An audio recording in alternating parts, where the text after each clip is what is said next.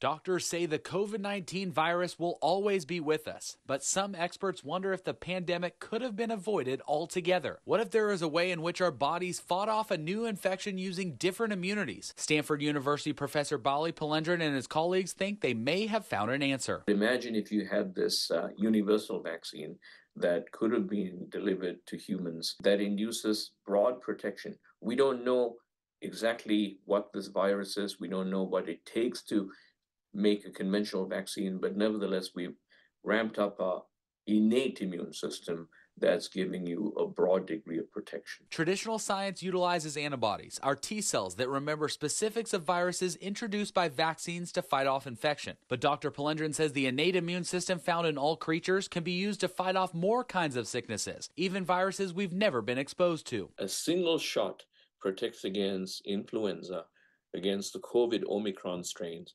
against the COVID beta strain, against other coronaviruses. So just one shot seems to imprint broad immunity that seems to protect against many, many different strains of viruses. I mean, that would be an absolute game changer then in our society that's struggling with these three major viruses, right?